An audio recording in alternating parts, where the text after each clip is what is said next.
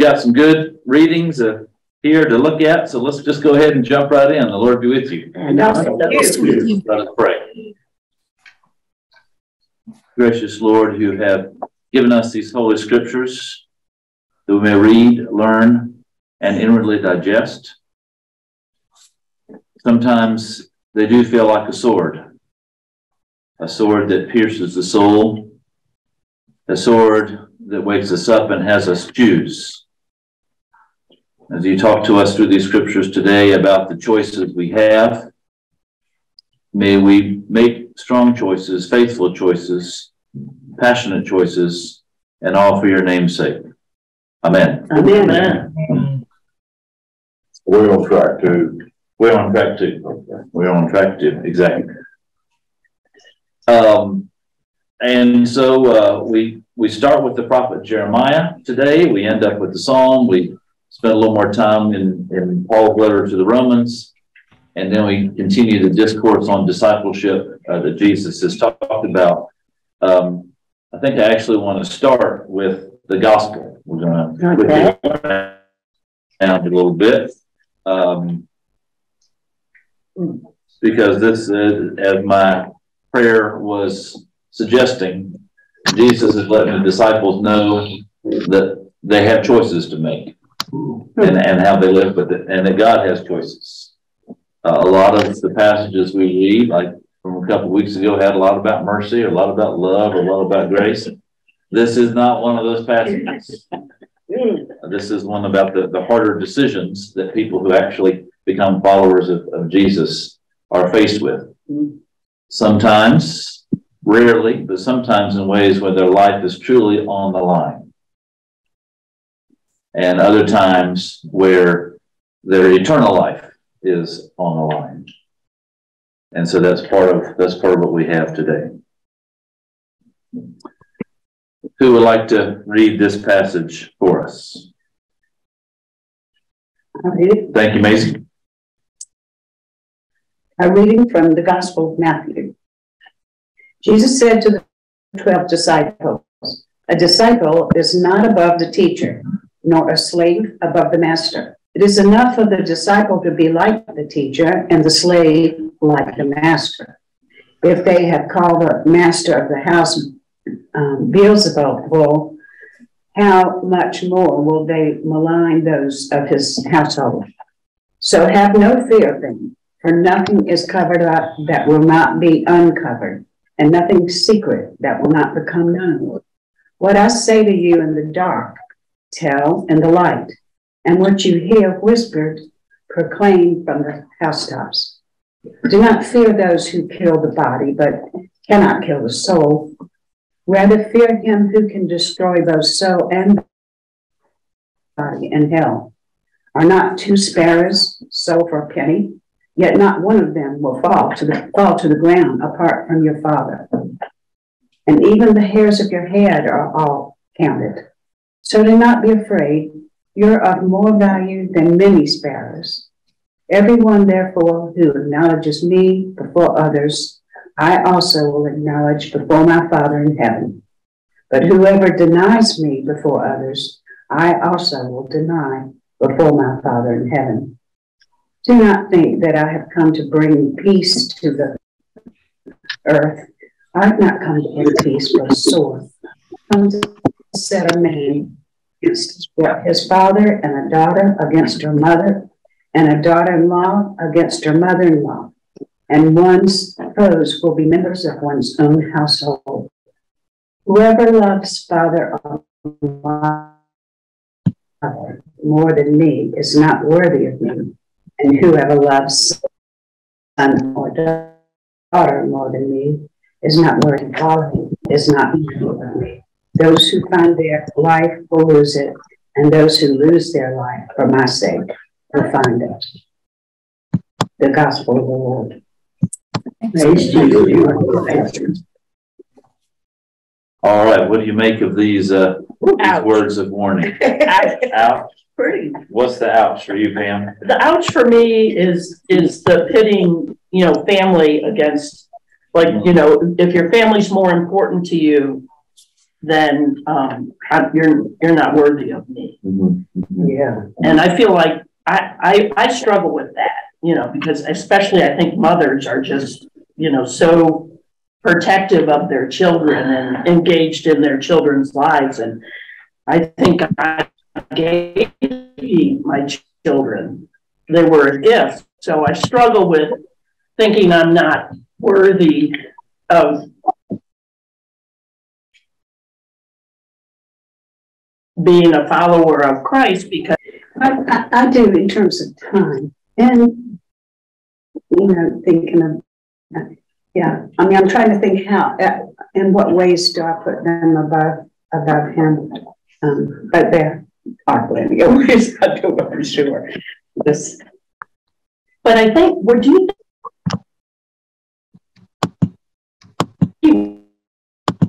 is just trying to make the point very. I certainly don't believe Jesus is trying to say don't love your family. Right. Just talking about how important it is to truly put him first. Well, and this feels to me an extension of the first commandment: love God with all of your heart, soul, mind, and strength. And that love is be one's primary love in the world. Yeah. And Jesus has chosen family ties because those are generally the strongest. Yeah. There's something in our brains and genetic makeup, right? That you know, the mama bear feature. Well, mama bears and mama bears. You have to live up here. Don't get between a mama and the baby cubs. And because there's the love, there's protection, there's the care that is in that. One might also say, don't get between God and God's children, because God has a love stronger than a mama bear in those kind of ways. But it does make us think, what other things do we love? For some, it's athletics. For some, it's their job. It's all those things that come in between us and God. Those things during Lent, which we are charged to give up, to change priorities, to shift gears, to say, okay, it's not about giving up chocolate, which is really just an extension of I want a smaller belly, but it's about something that I'm spending time on this, sort of as Maisie is saying, and I'm not spending time with God. So if I give this up, that frees up the time that I can spend with God. And maybe that is social media, or maybe for some reason that is chocolate. Because if you're obsessed with that and not obsessed with God and this way of looking at life, you sort of lost touch with this fear that Jesus is bringing up about the one who can take both body and soul and destroy it in hell. So these are really strong words of warning. Not hard. The other hard thing in here is that I don't come to bring peace. I bring a sword and turn son against father and daughter against mother, and he's real successful. But we also know that Jesus, as far as we know in the scriptures, never actually carried a sword. Right. I mean, I know that it doesn't mean put down it in that sword, way. right? Yeah. But the sword is something that divides. But it severs. It cuts. And there's a place in Hebrews that talks about scripture being sharper than any double-edged sword, and it splits. And if Jesus is the incarnate Word of God, then Jesus is the one who splits and divides. The sword. Right. You think about the story with Solomon, right? Got two. That great wisdom. He didn't continue wisdom very long after that, in my opinion. But that particular choice was a wise choice. That's been remembered down through the ages. That's right. And I think, he's trying to say that we are all God's children, so we're all a family in that way. And thinking of traditional families back then, and even in our day and age, although traditional families can look a lot different nowadays, but there's more responsibility for us, ministry for us, service for us than just our own family. Bring it down to one sentence: our God is a jealous God. Right. Yeah. couple of verses in here that sort of stand alone, but when I was a very young person, I heard a sermon that emphasized these two that made an impression on me. One of them is, well, it says, "Are not two sparrows sold for a penny, yet not one of them will fall to the ground apart from your Father, and even the hairs of your head are numbered." And the preacher went on to say that in the context of God being an all-knowing God and God caring for even the sparrows and all creatures. And went on to talk about 600,000 hairs in the head, blondes and so forth, you know, whether that's entirely accurate or not, I don't know. But as a very young person, I always remember that goodness, even the hair falls without God knowing it. Amidst this very challenging is this extremely comforting phrase. With even the hairs on your head, even if those hairs are diminishing over time, you still know that's right. If he knows that, he knows everything. That's right. He knows everything. That I just have to impress you. When I was a child, I heard somewhere, I don't know whether it was Mahalia Jackson or who it was, singing "His Eyes on the Sparrow," so I know He watches me. And it just, it just went to my heart, and I've always loved it. And it's been done twice in our church. The flutist, what's her name? Bonnie, that's right, did it. And then, of course, Tiffany sang it. And it's beautiful, but it's also such a beautiful thought that His eyes on the sparrow, so I know He's watching me.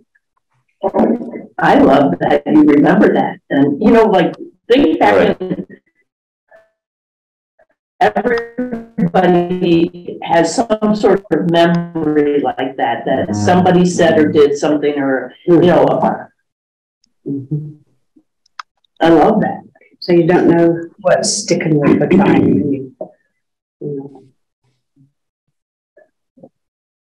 And the corollary, I think, that might be implied here is that this is the extent to which God loves us.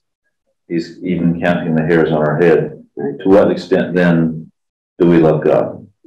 Can we love Him back with that amount of concentration and focus and determination? To count the hairs on one's head, a number you can never get right. You know, sometimes you're just counting a few things. I got 18. Counting.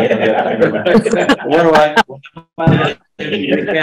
Am I going to get it right? It's getting easier and easier. But no, that's very true. And to be not afraid. We get that a lot in Scripture in different ways. So this is not being afraid of the harm. They're being called to this courageous life, to go out and to preach, and that preaching will mean rejection, and sometimes that rejection will mean imprisonment, and sometimes that imprisonment will mean death, just like Jesus suffered that. When we get to the Romans passage, again, it's that idea of sharing. That's you're sharing in the stuff with Christ, in the bad stuff, which means you get to share in the good stuff. The sharing is also at the beginning of this when he talks about no student is above the teacher and no slave is above the master, as much to be like them.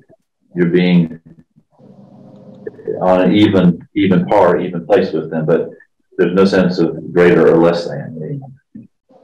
It strikes me as interesting that the writer says, don't be afraid of people who can hurt you. Let's see how it said. Do not fear those who kill the body but can't kill the soul. Rather, fear him who can destroy both soul and body in hell. And then, down here he says, don't be afraid. Right. It's uncommon. Well, yeah, you're not. It's sort of you're missing the direct object. If you're talking about do not be afraid of other people, but be afraid of God. It's what are you not to be afraid of? And I always, you know, when it's talking about fearing God, I always just substitute awe, you know, be in awe of God. Not, we're not supposed to be afraid of Him in terms that we think of as fear. And some will look at that, and I wonder, and we're called to rethink our Christianity. If we don't talk about hell, if we don't talk about fear, have we just made Christianity soft?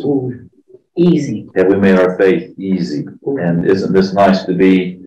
Because at my hairs, just give me a head rub, Jesus, and count my head and hairs on my head, and everything's going to be up. No, there's a lot. There's a lot more to it in those ways. Yes. All right. So with that in mind, let's move up to Romans. And Paul, without quoting Jesus, as I said time and time again, this class is a rare instance for Paul to even quote Jesus, because he's interested more in what Jesus did than what Jesus said. But he is talking then about what Jesus did for us, and then how we should be doing the same. So there is a real thematic parallel between your gospel and your Romans lesson. Somebody up there on the screen, or Morris is. All right, Morris is going to read it for us. We'll get you someone at home to read Jeremiah. Thank you, Morris. Okay. A reading from the letter to the Romans. Should we continue in sin in order that grace may abound? By no means. How can we who died to sin go on living in it? Do you not know that all of us who have been baptized into Christ Jesus were baptized into his death? Therefore, we have been buried with him by baptism into death, so that just as Christ was raised from the dead by the glory of the Father, so we will certainly be united with him in a resurrection like this. We know that old self was crucified with him, so that the body of sin might be destroyed. We might no longer be enslaved to sin. For whoever has died is free from sin. But if we have died with Christ, we believe we will also live with him. We know that Christ, being raised from the dead, will never die again. Death no longer has dominion over him. The death he died to sin once for all. But the life he lives to God. So you also must consider yourselves dead to sin and alive to God in Christ Jesus. Thank you.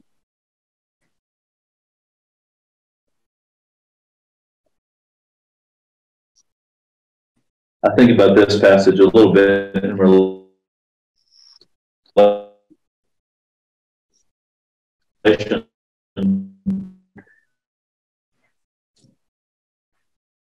that other famous passage from I do not. That for me is much more human, and we're able to understand that than what is, we've got both of those people in us versus this, which again is a total reorientation. Consider yourselves dead to sin. Every little part of yourself. Maybe you've got 80% of it under control, or maybe even if you're lucky, 90% of it under control. But that 10%, you just have to consider, just keep working it. Death to sin, alive to Christ, alive to Christ, alive to Christ. And it's, they're both applicable, I think, as we take our steps, as we take our breaths day by day. What is it that is clinging to the old and not dying to self? What is there with that? Thank you for being generous. 10%. 10%. That's right. That's right. That's right. I want to know who's got that. So this is, Paul is making his case and is making a great argument, or in the Christian sense of the word, an apology to understand the faith. Why has Christ made the difference, and why, in this case, too, does baptism make a difference? Well, in our baptisms, we die to self. You know, it's always nice when you're reading a book or a movie or seeing a movie. Can we skip the bad part and just get to the good part? Well, this is saying, no, you're not going to skip the bad part, because if you're going to have new life, that means there has to have been a death. And then that's the bad part. Those are the choices that we make. And this is one of our beautiful sort of Easter hymns that would be pulled together. It's called the Pascha Nostrum. And we say this in church during the season of Easter. This Pascha. We know that Christ, being raised from the dead, will never die again. Death no longer has dominion. That's the beauty of this gift of Christ. Death until Christ, all the point, and what we know is death had dominion over all creation. There's as much dying in the world each day as there is living. There's life and death. It's 50-50. There's always death going on. Whether it's a tree that's dying, a bird that's dying, a human being that's dying, there's all kinds of death.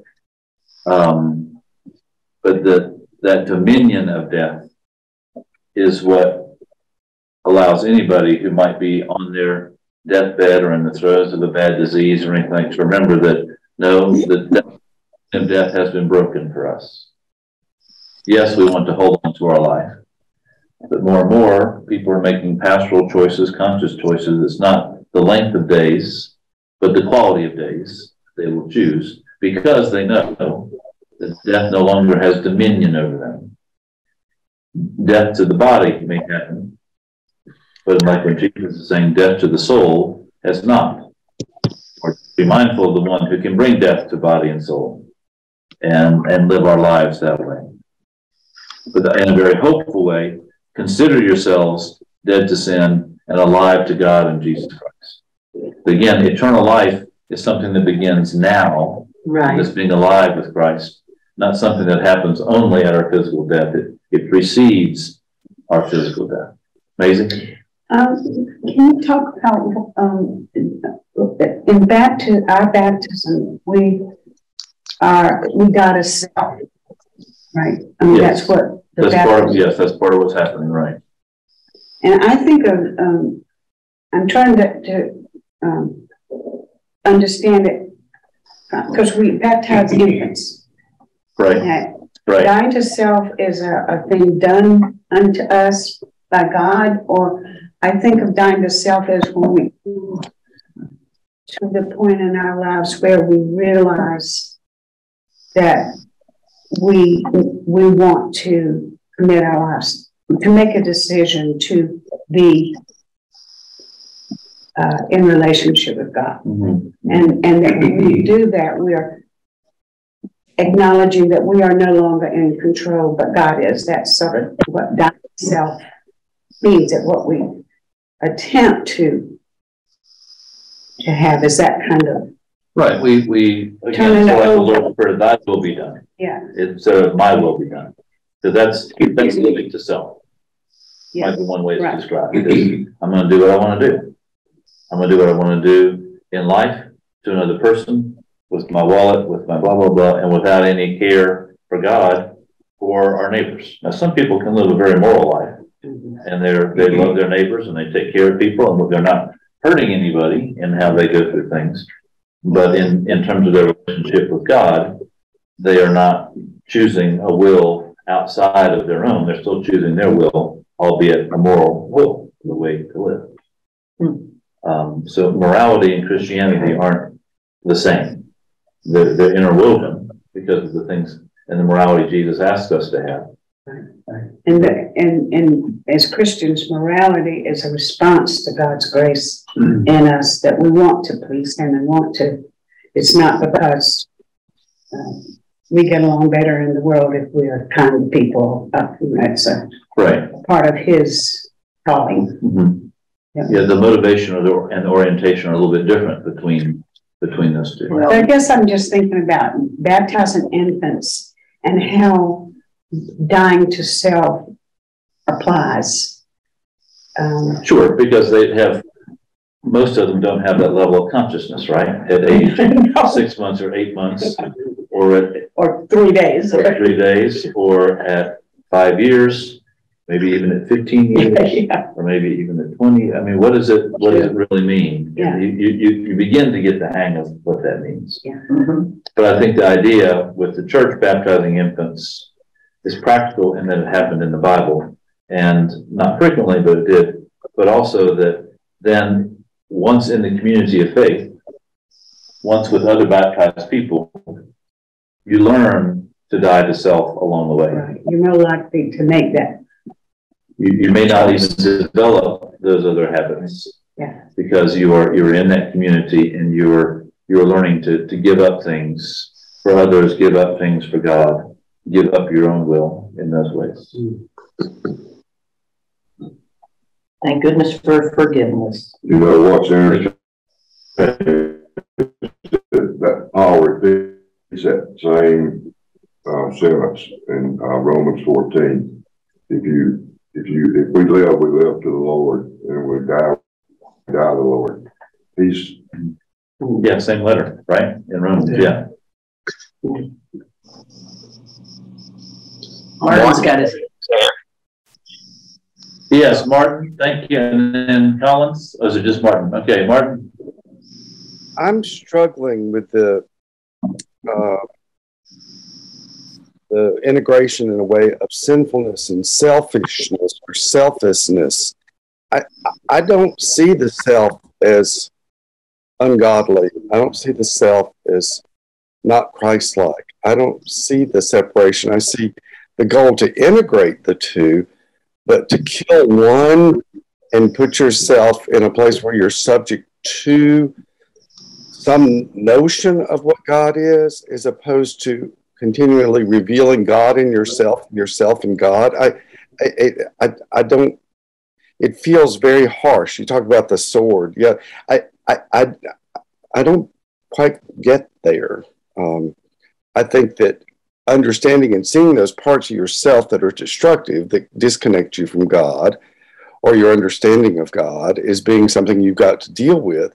But to presume to know God's will 100% gives you license to do whatever you damn well want to, maybe, because you're saying that you are doing God's will, whether you really are or not. I think the continuous quest is almost more important than the realization of a particular self-generated goal. So I'm just right with it. I see where you're coming from. And actually this morning, one of the commentaries I was reading about this passage and about the last line of the gospel, which is, for those who find their life will lose it, and those who lose their life for my sake will find it, was talking about preachers. And we've all seen the preachers on television who say, send me your money. Sort of entrepreneurial preachers, right? And what goes up will be God's, and what comes down will be mine. That's right. That's right. And they've got nice limos and jet planes and all these other kind of things that it seems to be antithetical to many points in the gospel. Well, then you have maybe the medium grade folks like me, who this is my livelihood. This is what I do, and there's salary and compensation involved and things like that. And you hear the gospel like we heard last week. You received it without paying for it, give it without taking money for it. It's like, okay, how does that work? And I was talking to, actually at my father-in-law's funeral at the wake this past week. One of his sons is a Baptist minister. And they talked about having served a very poor church for a long time, because that's what they felt, this is the group they felt called to do. And now later in life, they're in a better place, making a little more money, able to travel, able to do some things like that. So I think, Martin, to that point, when we think about missionary life, and am I really doing this for God, or am I really doing this to line my pockets in whatever ministry that is? That could be a nonprofit, that could be whatever job you choose. Am I doing this? Am I being a doctor because I really want to care for people? Or am I being a doctor because I've seen how doctors live and I want to have those houses and those cars and that lifestyle? I mean, it's the same type of thing that can come with it. So and I would agree with you, Martin, that anyone who claims to know God's will at 100% is mistaken.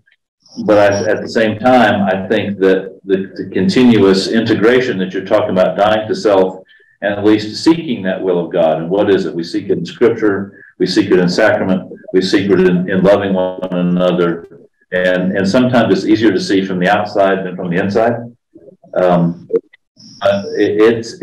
It's tricky, just as these teachings are tricky, both from Paul and Jesus. Those who will find their life and need to lose it. And what exactly does that mean? It doesn't mean kill yourself, lose your physical heartbeat, but it does mean give up something of the self-driven part that we have. Collins, I see your hand up. Yes. In partial response to Martin and in honor of Laura, I approached this in looking at the past, present, and the future in the tenses. And in verse 5, Martin, there is the word certainly. And in verse 5 is the real gem in this particular reading, and it's the word resurrection, which obviously is a future tense. And I think, Martin, that certainly we will be united with him in a resurrection like his. And I think it's important to surround all of the word resurrection with death, dying, baptism. But I think it's most important that we recognize the certainty of that. That's good. Any other thoughts?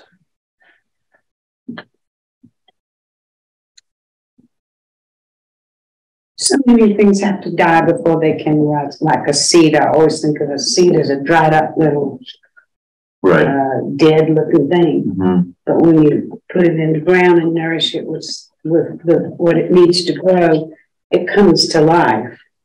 And I think there's so many things in life that are like that. If something has to die sometimes before it can flourish. And I think that's just a good analogy. I mean, we are born egocentric creatures that are in control of our lives, we think. And we get ourselves all messed up sometimes doing that. And when we do, it's often when we turn to God because we know we can't do it ourselves. And so that's that dying and saying, okay, I give up. I can't run this train, you know. So that's sort of my understanding.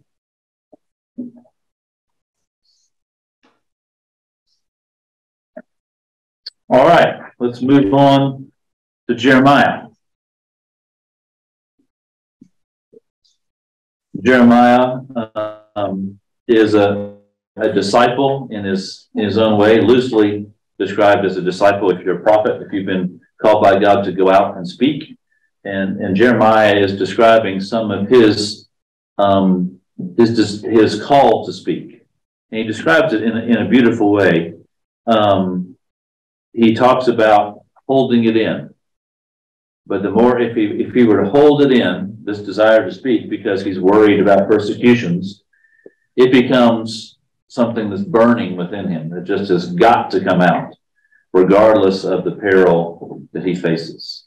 And so this sort of posits this whole discipleship piece is, well, why would we hold back? Why would we hold our tongue? Isn't it just bursting from within us to be able to say something? So that this is some of a poetic way and a Hebrew scripture way to describe some of the same things that Paul describes himself in other parts of his writings, and that Jesus is directing the disciples to do. Basically, don't hold it in.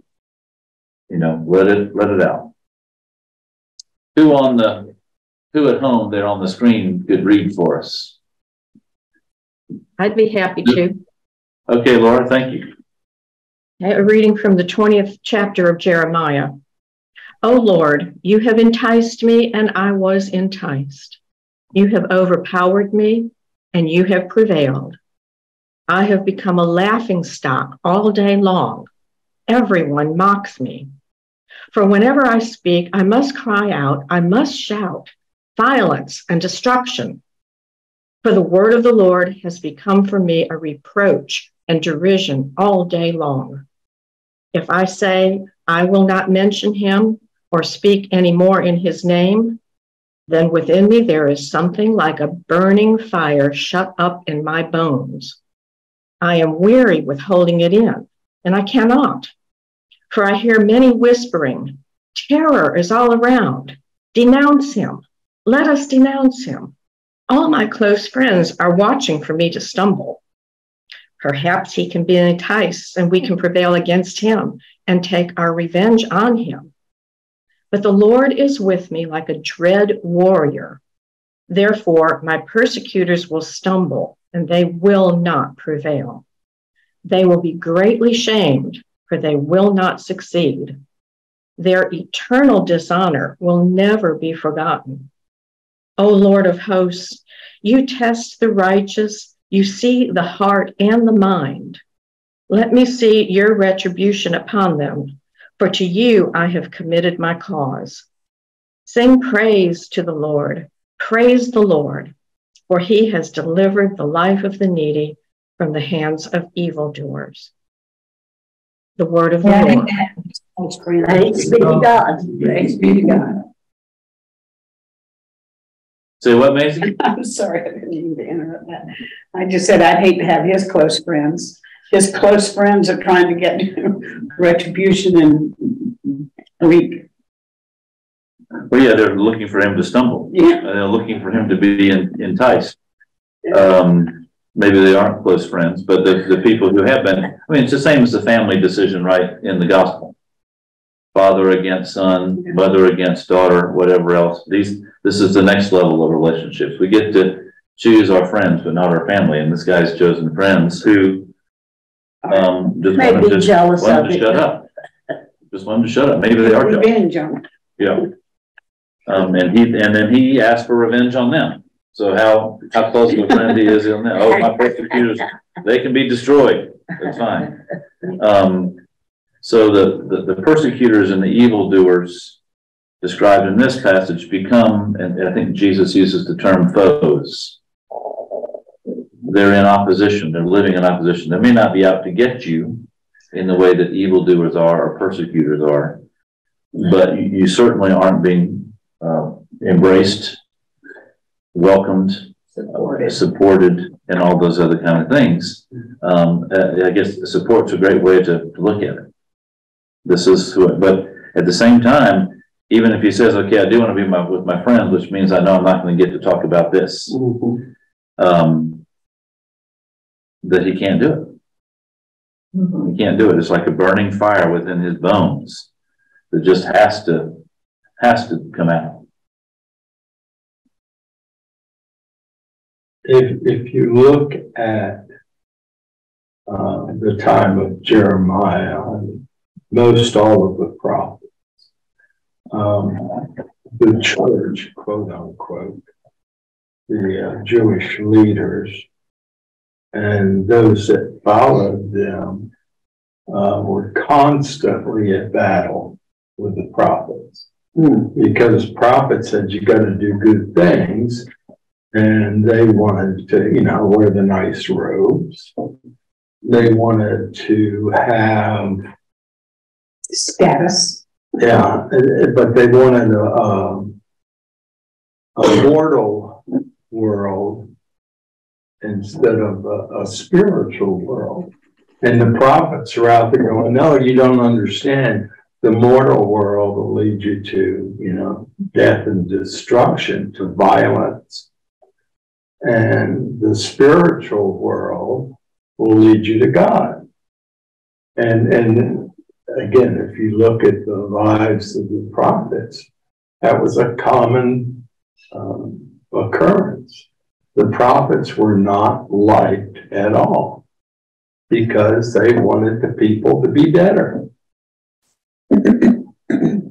That also brought on destruction to them as well when they spoke about God, because people weren't didn't want to hear it, and talking about the violence that comes from that. Yeah, again, if you look at the lives of the prophets, they had a tendency not to live out a normal Might get swallowed up by a whale. Yeah, but he got spit out. Well, true. But it's Martin hasn't done. Okay, Martin. I read this to some extent as being a very modern take. And the prophet, all I got to do is substitute Daniel Ellsberg for Jeremiah. I mean, he was in the Pentagon, and when he turned and he told the truth and revealed their secrets, they wanted nothing to do with him. They wanted to revile him. And I think one of the most moving reportings of his death was a return to the fact that his neighbors, Ellsberg's neighbors, took over their neighborhood and protected the street so that the police and the CIA and nobody could threaten his life. His neighbors rose up to say, he's one of us. He's telling us what we need to know. And institutional forgiveness or institutional wrongdoing, I think, is a lot of what Jeremiah is talking about, not just your individual heart or your individual soul. It's the whole community. And the community needs to rethink and revisit, not a private, but a public affirmation of what your goals are. And I find it extraordinary. Good point.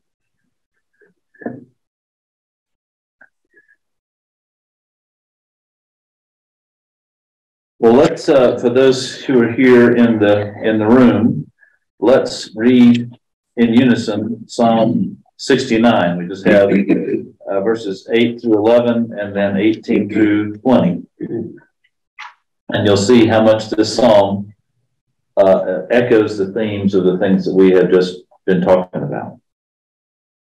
Surely for your sake I have suffered reproach, and shame has covered my face. I have become a stranger to my own kindred, and alien to my mother's children. Zeal for your house has eaten me up.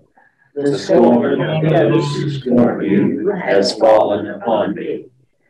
I humbled myself with fasting, but that was turned to my reproach.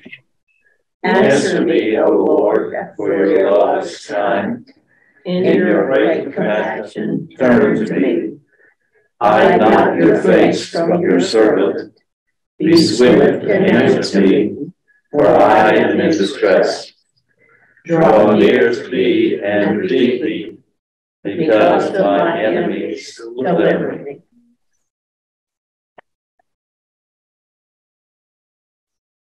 And again, some of Paul's points are baptism delivers us.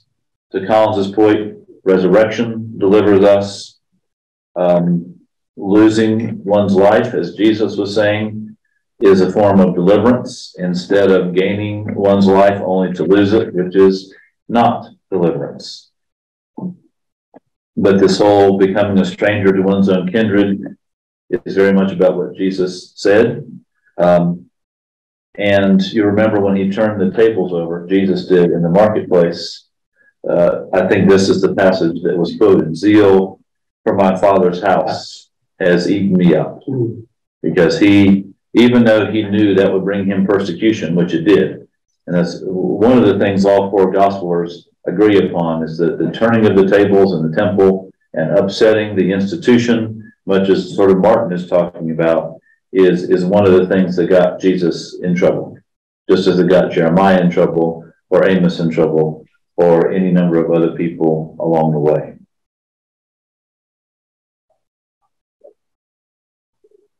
You know, it seems to me that this is a strong cry of anguish, but then it's also in the last verse a strong cry of faith that he doesn't give up, draw near to me and redeem me, that he has confidence that he is doing what the Lord requires and that he will be protected. His redemption after the conflict, whatever. I mean, if it were just persecution for talking about Jesus or upsetting the tables, if there was nothing but persecution as a result, why do it? But there is redemption, and there is, joy or peace or something that God uses that courage to, I don't know, but there's something in it for us. Even if we don't always see it right away. But being faithful to Him issues in good things. And difficult things. I mean, one of the things that comes to mind in this is that the Old Testament, this is broad brushstrokes, oversimplifying, but the Old Testament we have today of Jeremiah and the Psalm talks about deliver me from my enemies, crush them, let me win over them, etc., etc. The New Testament that we have, not in the passages we have, but in both Paul and Jesus talk about when Jesus says, pray for your enemies. Yes. Bless those who persecute you. Paul says the same type of things. And that somehow there's the shift of, now you're not praying for your enemies to succeed. If someone is persecuting you, you're praying that their heart changes, that they understand perspective differently, that they open their eyes, that they become less self-willed, all those things. That's the praying for them, but it's not, you're not praying for their destruction. Right. You're praying for their turnabout. Just for their redemption. Right. And it is the difference between so much of the Old Testament and when Jesus came, the love for all people and just the difference in how we treat our enemies is a lot of it. When the Ukrainian war broke out, we in DOK we were like, how do we pray for Putin? Right. And so our prayer is for God to soften his heart. Right. Of course, there would be a lot of other things you'd want to think. My goodness, I want him to get his. But that's the prayer. Yeah, that's the human side, and maybe that is then the heavenly side. The kingdom side is for his heart to change, for him to cease and desist, to choose, make better choices. The human side is, that's what make it easy, right? Well, no, then because just someone else comes in and takes his place, and everything continues. I mean, that's part of what it is. And through that process of us talking about that, it sort of convicted me, of my sin, if you will. And so then it's redemption for me as well. Right. And that's when we do the hard thing in His name, there's redemption for us, even if we don't see we don't see Putin's heart change yet, but it was good for your soul to come to the place where you could pray for him. And in terms of the gospel passage we did read, what is it to think that God cares for Putin more than 100 sparrows? Just like this, the 100 sparrows counting every hair on his head, just like ours, just like his. It is hard. Then it makes you wonder, where has God placed you, or where will God place you, that you might be doing his work in someone's life. Right. Without even knowing it. Yeah. Or the harder point, again, back to the priesthood thing I thought about this a while ago, is, you have ministers like Billy Graham who have had the conversations with a number of presidents. And was he in some of those situations saddling up to power? Or was he in some situations, no, behind closed doors, being able to say X, Y, and Z about some war or some social program or some, who knows what you're doing, and how, if you are as a Christian, not just a minister, but if you are as a Christian by somebody, if you get to play golf with Trump or golf with Biden, just to make it equal, right? Okay. Do you take that opportunity to say something or not? And what would you say that would be more kingdom of God inclined than kingdom of this world. How many rounds of golf are you playing? Got a lot to say. He doesn't want to hear it. Well, that's the thing. And that's the people who don't want to hear it. And Yeah. that's where the sword comes in. I have 4 daughters who don't like to hear me tell them what I think sometimes. right. And I say, if you're going to ask me, I only have one answer when it comes right down to it. Mm-hmm. I can give them all my best common sense answers to their problems, but when they say, yes, Mom, but, I say, okay, you don't want to hear this. This is my only answer. God is where you have to turn. Right. And they kind of, I picture them rolling their eyes, but that's gotten better as time has gone on. Yes. So. And I have, like you, I have a daughter who would not describe herself as a Christian. Do we not associate with each other? Of course not. Of course we had a great Father's Day together, all this kind of thing. And we do so. And there's a division. There is a division. Yeah. But at some point, we still choose to love each other and to be together. Right. And, maybe something will come of that. Yeah. And that's part of it where I think those PKs are particularly bad about it. They can be, or they can be particularly good. They can be, but 4 out of 4. Yeah, that's right. And I think sometimes God gives you those kind of challenges or those. Yes. They happen in your life because then it's a ministry to someone else because you've had that personal experience that you can share it with someone. Yeah. Like you just did, Maisie just did. Right. And that could make a world of difference to somebody. Right. And that's, I think, a point in reading this.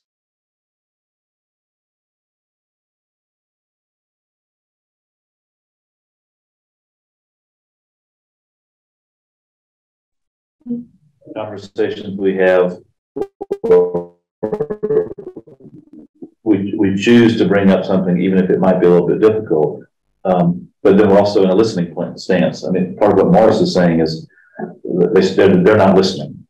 Well, to what extent are we not listening?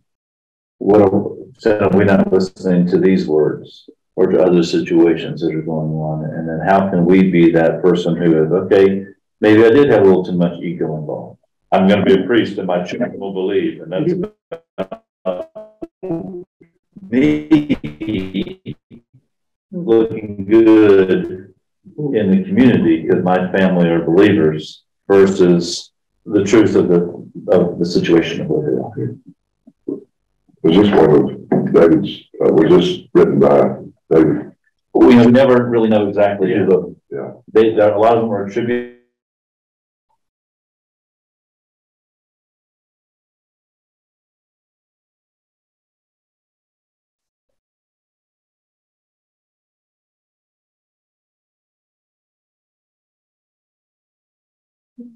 Even if it's Paul or Matthew or David, it's not as important as who wrote it as it is considered Holy Scripture. But yes, we attribute them to David. It hits home lots of times. It does. All right, anything else for us today? That old human nature is still the same. BC and BC and AD. That's right. And the love of God is the same. Be not afraid. Remember that. That's the thing. That's the.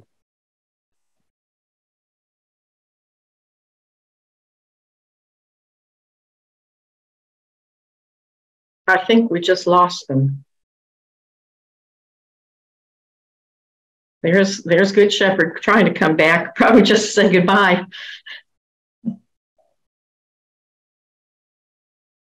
Doesn't change is God. They're back. Well, I'm sorry for those online. If you can even hear me now, we haven't had the most stable of internet connections. But I thank you for sticking with us. Go in peace to love and serve the Lord. Thanks be to God.